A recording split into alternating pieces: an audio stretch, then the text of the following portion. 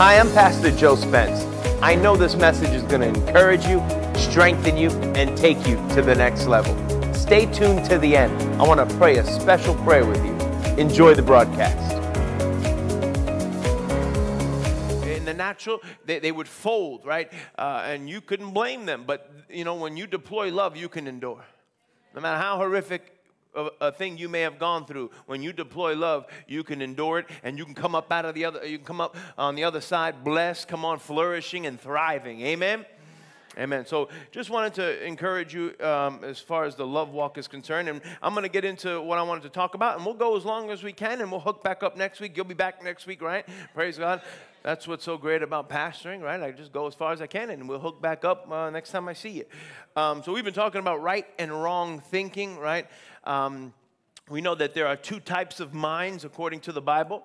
The Bible says that to be carnally minded. So there's the carnal mind. To be carnally minded is death.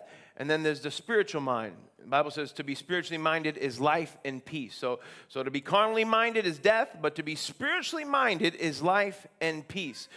So two different directions you can go. You can have a carnal mind and think according to this world's way of doing things, and that leads to death and destruction. Or you can pivot and you can have a spiritual mind. You think on spiritual things. You develop and you renew your mind according to the Word of God, and you operate under that direction, and that leads to life and peace. I don't know which one sounds better to you.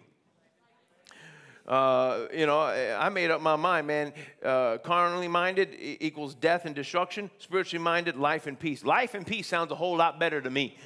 I done been through death and destruction in my life. I done caused enough problems because of my decisions. I know what that path leads to. Even before I was saved, this is exactly what happened to me when I did things carnally. But you can be born again and still have a carnal mind. Right, and so that's why we talked about last week. We looked at Romans chapter 12, verse 2. So let's go ahead and look there, because when you get born again, your spirit becomes born again, but your mind still is going to think according to the old man. Right, your spirit is renewed, and your real self is a spirit. So your spirit becomes born again. You're a new creature in Christ. That is correct. That's all true. But your mind still has to be renewed. So according to Romans 12:2, it says this: "And do not be conformed to this world, but be transformed." So how are you transformed? By the renewing of your mind, that you may prove what is the good and acceptable and perfect will of God. So the renewing of your mind, we talked about last week, is not an event, it's a process. What do I mean by that? It's not a one-time thing. The renewing of your mind is not a one-time thing. You don't say, "Well, Pastor, I already renewed my mind." That's incorrect, right?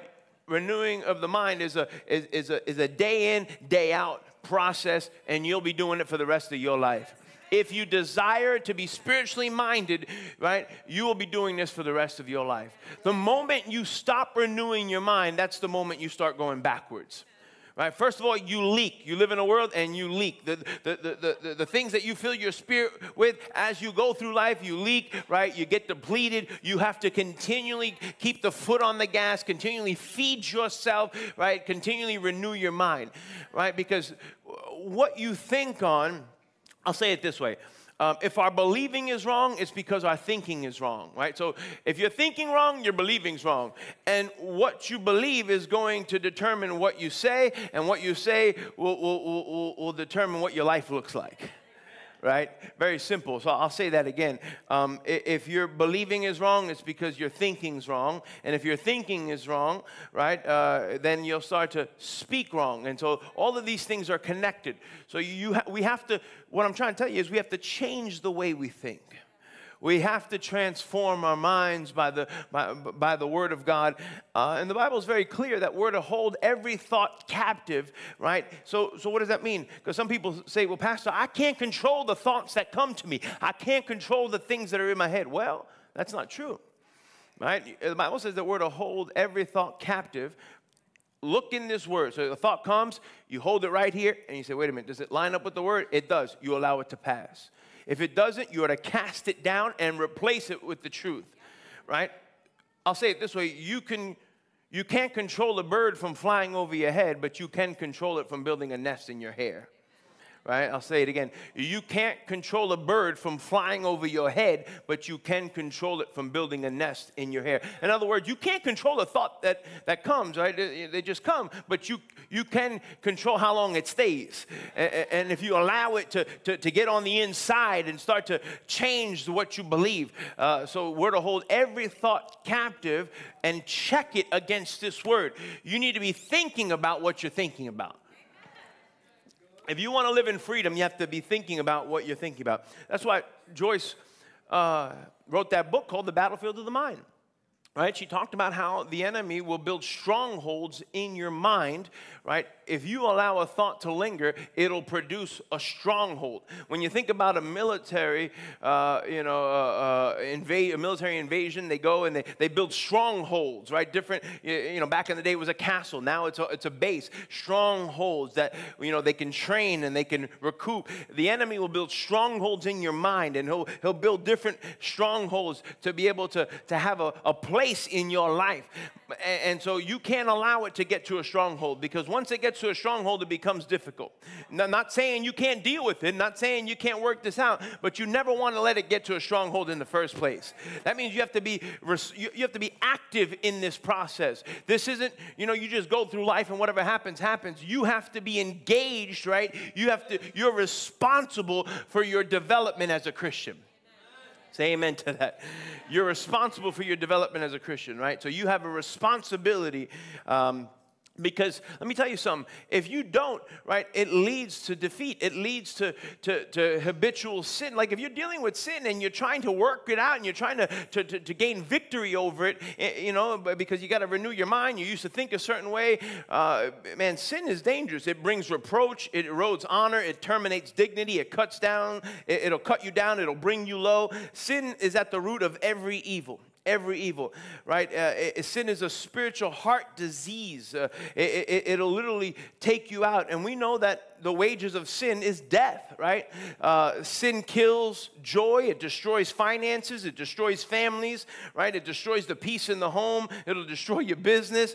You'll literally be living as a dead man, right? If you don't deal with this, right? And so thoughts come, well, do this. If you don't deal with that thought, it'll literally lead you down a path of sin.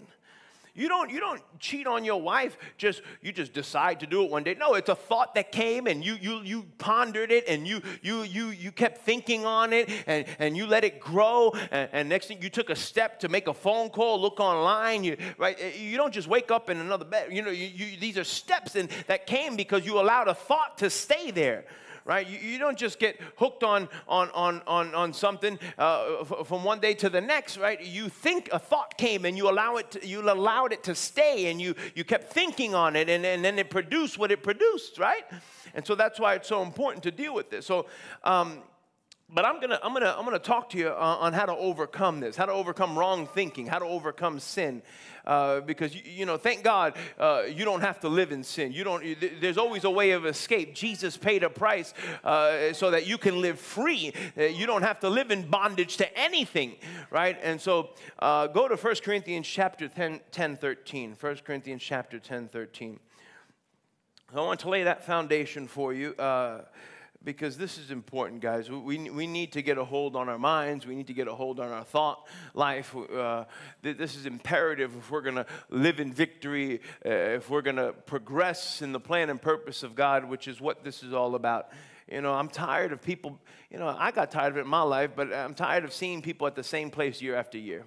Right, that's part of why we felt to do this church. Like, we had put things into action in our lives, and we started to see some victory, and we're like, man, people need to know this. And so, you don't have to see the same scenery year after year, right? You can go places you've not been before in the Spirit. Come on, you can experience more freedom than you've ever experienced in your life. Come on, I declare this year you will experience more freedom than you've ever experienced in your life. I see you free from any oppression of the enemy, any sin that may have you bound. I see you free in the name of Jesus. 1 Corinthians chapter 10, verse 13 says this in the New Living Translation. The temptations in your life are no different from what others experience. And God is faithful. He will not allow the temptation to be more than you can stand. When you are tempted, He will show you a way out so that you can endure. So let me break this down real quick, because let me just say this. Temptation is not sin. Right? So if you're tempted, there's nothing wrong with you. You're not weird. You're not, a second-rate Christian. The Bible says that Jesus was tempted in all things. So, and we know that Jesus was sinless. So if Jesus was tempted, yet he was sinless, we know that temptation is not a sin. Are we on the same page? Right? And according to this, we will never be tempted more beyond what we can handle. I've heard people say, I just can't handle it. That's a lie. And so make sure, get your words aligning with what God has said. Anytime temptations come, no, I will never be tempted beyond what I can bear. Right? That needs to be coming out of your mouth. And the second part of this, I want to read it out of the New King James. Let's just read the whole scripture out of the New King James. No temptation has overtaken you except such as is common to man. So other people have gone through what you're going through is what this is saying. But God is faithful, who will not allow you to be tempted beyond what you are able. Here's that last part. But with temptation, he will also make a way of escape that you may be able to bear it. Come up here real quick. Michael, you come up here real quick as well. I want to show an illustration real quick. Both of you line up right here. Michael, you're going to be sin. You're going to be the way of escape. You go shoulder to shoulder with him. Shoulder to shoulder. That's back to back. Facing me. This way. Right here. Right there. All right. We didn't rehearse this, as you can see. All right. Michael, you come alone. He's sin coming towards me. This will never happen. Sin will never come without a way of escape. Sin will always come. Go back to him. Shoulder to shoulder. Now walk together. Here's sin, here's the way of escape. Temptation. Every time temptation comes, there will always be a way of escape. It's our job to recognize it. It's our job to be on the lookout for it. Temptation will never come by itself. Never. It's impossible. It will always come with the way out. It's very clear. We will never be tempted beyond what we can handle, and temptation will always come with the way of escape. So I declare right now that you will recognize the way of escape every single time. You will know where to go and how to do it and how to maneuver. In Jesus' name, amen. Give it up for these budding actors. In some acting classes around here. Joe, you're going to have to help us with this. I want to read Romans chapter 6. It's one of my favorite passages in all the Bible. Romans chapter 6 out of the Message Bible. We're going to read the whole chapter. I think it's important. Romans chapter 6 out of the Message Bible. So no temptation has overtaken you except such as common to man. Right? That's telling us that we're not the only ones that have gone through this. That's comforting. Some people think, well, I'm the only one going through this. No, you're not. There's other people going through this. But God is faithful, will not allow you to be tempted beyond what you're able. But with this temptation, will always make a way of escape. So the way of escape will always come attached to temptation. All right, Romans chapter 6. So what do we do? Keep on sinning so God can keep on forgiving? I should hope not. If we've left the country where sin is sovereign, how can we still live in our old house there? Or didn't you realize we packed up and left there for good? So if you're born again, you've left that old way of doing things. That's how you have to see it. I no longer live the way I used to live. I don't do things the way I used to do them. Right? I am now a new creature in Christ. Right? I don't go back to that old way of doing things. This is what happened in baptisms. When we went under the water, we left the old country of sin behind. When we came up out of the water, we entered into the new country of grace, a new life in a new land. That's what baptism into the life of Jesus means. When we were lowered into the water, it's like the burial of Jesus. When we were raised up out of the water, it's like the resurrection of Jesus. Each of us is raised into a light-filled world by our Father so that we can see where we're going in our new grace sovereign country. All right, here's what I want to get to. Could it be any clearer?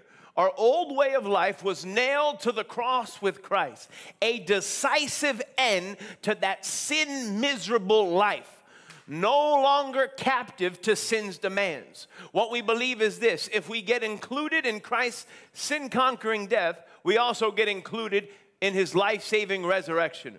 We know that when Jesus was raised from the dead, it was a signal of the end of death as the end. Never again will death have the last word. When Jesus died, he took sin down with him. But alive, he brings God down to us. Here we go. From now on, think of it this way. Sin speaks a dead language that means nothing to you. God speaks your mother tongue, and you hang on every word. You're dead to sin and alive to God. Say that. Say, I'm dead to sin and alive to God. Goes on to say, that's what Jesus did. That means you must not give sin, listen to this, that means you must not give sin a vote in the way you conduct your lives. Don't even give it the time of day. The time of day is, somebody says, hey, what time is it? And you just take a second. Don't give sin a second. Don't give it any of your attention. Don't allow it to even get an inch in your life. Right? That's what this is saying. That means, go back. 11. You're dead to sin and alive to God. That's what Jesus did. That means you must not give sin a vote in the way you conduct your lives. Don't even give it the time of day. Don't even run little errands that are connected with that old way of life. Throw yourselves wholeheartedly and full time into God. Remember, you've been raised from the dead into God's way of doing things. Sin can't tell you how to live. I said, sin can't tell you how to live. After all, you're not living under that old tyranny any longer. You're living in the freedom of God. Verse 15 says this, so since we're out from under the old tyranny, does that mean we can live any old way we want? Since we're free in the freedom of God, can we do anything that comes to mind? Hardly. You know well enough, listen to this, you know well enough from your own experience that there are some acts of so-called freedom that destroy freedom. I used to say it all the time. I just want to be free. I ain't trying to go to church. I just want to do what I want to do. I want to party. Man, I ain't trying to be, I can't do this, can't do that. But man, all those things led to bondage. Every one of the decisions that I made under the so-called guise of freedom, I want to be free, led to bondage. Isn't that crazy? That's how it works. Sin keeps you longer than you want to stay. You pay more than you want to pay, and it leads to death every time. It will cause something in your life to die. It'll kill your marriage. It'll kill your relationships. It'll kill your health. It'll kill your pocketbook. It'll kill your sanity. That's what it's after. It destroys every single time. So since we're free in the freedom of God, where are we? Oh, all right. Hardly. You know well enough from your own experience that there are some acts of so-called freedom that destroy freedom. Offer yourselves to sin, for instance, and it's your last free act. But offer yourselves to the ways of God, and freedom never quits. All your lives, you've let sin tell you what to do. But thank God you've started listening to a new master, one whose commands set you free to live openly in his freedom. I'm using this freedom language because it's easy to picture. You can readily recall, can't you, how at one time, the more you did just what you felt like doing, not caring about others, not caring about God, the worse your life became and the less freedom you had. Man, that's my story right there. I feel like this is my story, right? The more I did what I just wanted to do, the more it destroyed my life. Goes on to say, and how much different is it now as you live in God's freedom, your lives healed and expansive in holiness. Verse 20 says, as long as you did what you felt like doing, ignoring God, you didn't have to bother with right thinking or right living or right anything for that matter. But do you call that a free life? What did you get out of it? Nothing you're proud of now. Where did it get you? A dead end. Verse 22, but now that you've found you don't have to listen to sin tell you what to do, and have discovered the delight of listening to God telling you, what a surprise.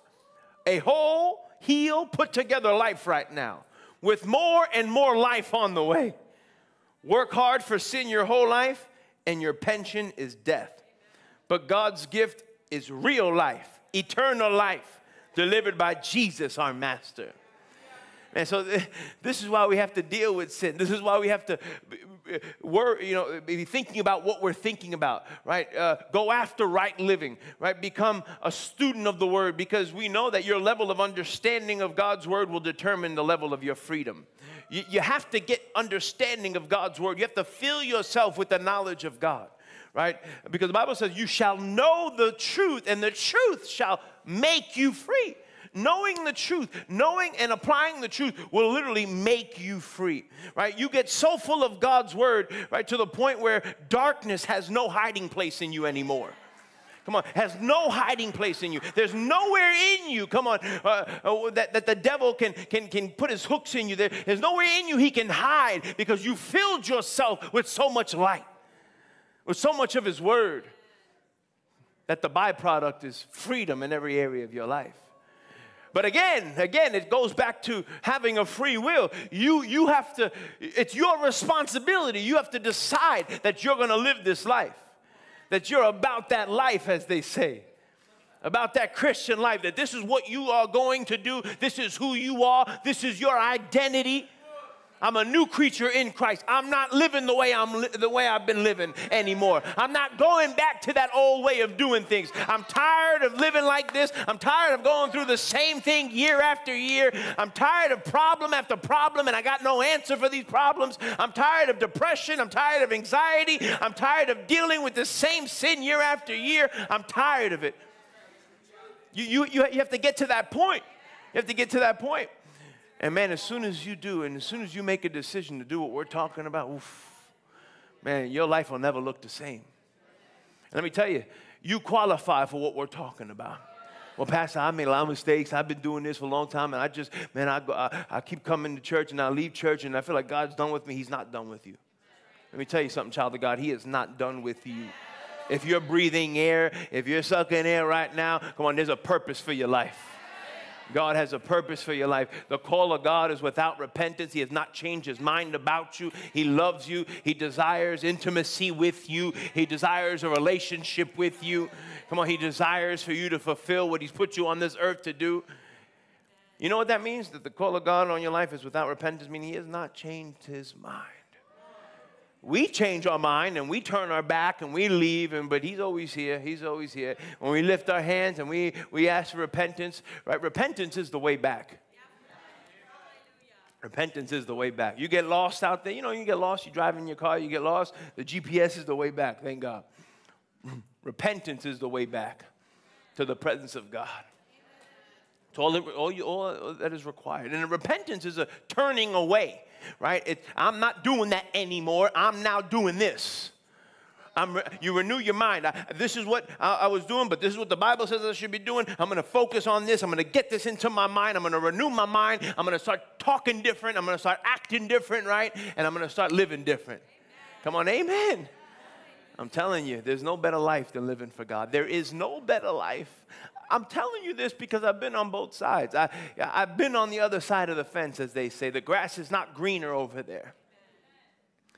I've been there. I know what it produces. A life of so-called, I just want to be free. Young people say all the time, I have church. I ain't trying a bunch of rules and this and that. It's not about rules. It's not about rules. God has set some things into play, and He's given us parameters to protect us. These are bumpers and boundaries, and God has done this so that we wouldn't go places that'll destroy us and do things that'll destroy us. Man, thank God. Thank God for Him. Go to Joshua 1:8 and then we'll close. Joshua 1:8.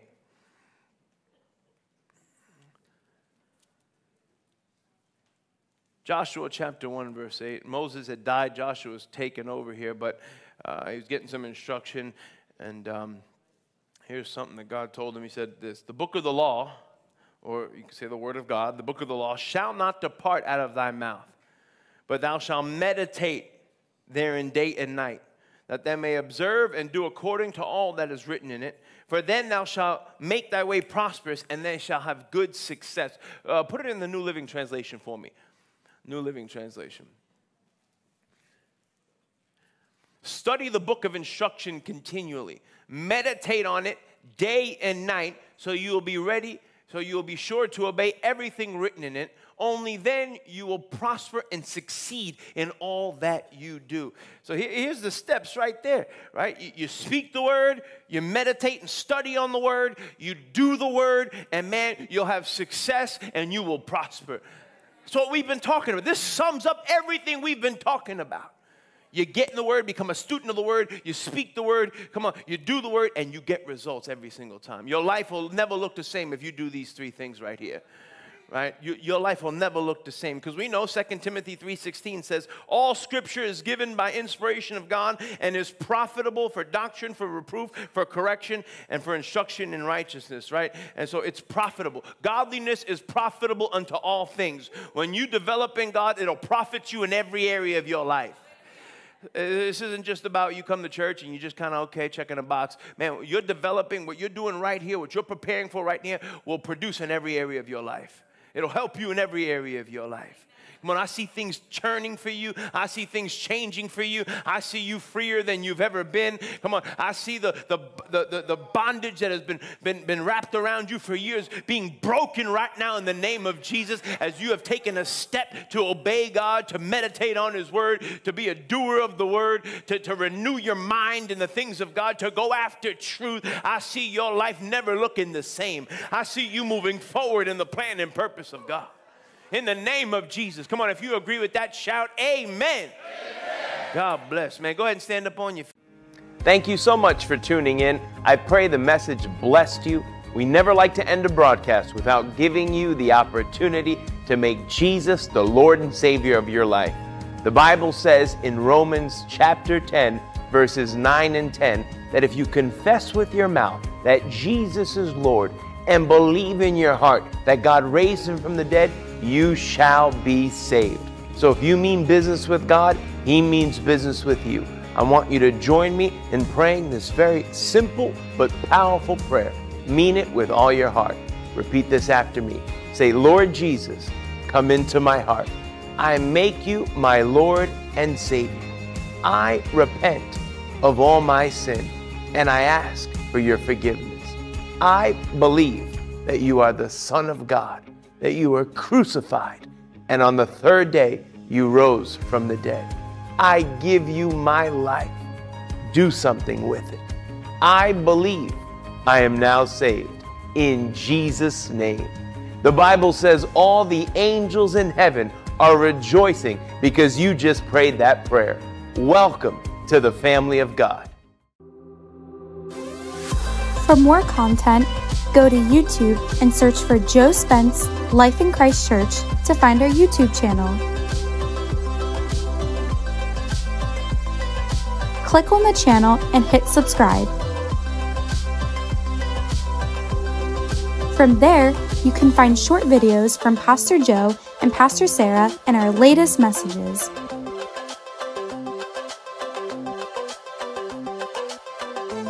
Don't forget to like, comment, and share.